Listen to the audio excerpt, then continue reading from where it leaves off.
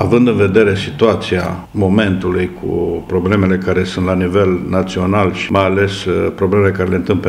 le întâmpină UAT-urile, mă declar mulțumit pentru că am reușit să continui proiectele mari care le am la nivel de localitate și anume PCNI. Am început în forță, am ieșit la suprafață, deci turnând fundația și placa pentru sala de sport,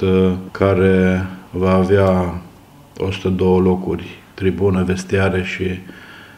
tot ce înseamnă pentru buna desfășurare a activităților sportive în localitate.